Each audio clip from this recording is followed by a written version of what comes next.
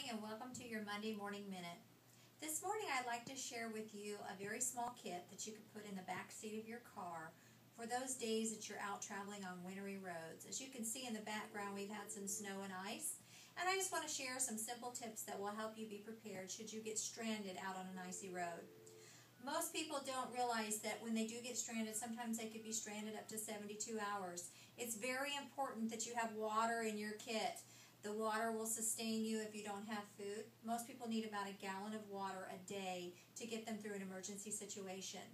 Some of the other things that you might include in your tip are non-perishable foods like granola bars, canned meat, peanut butter is a good source of protein, crackers, just anything that is a non-perishable.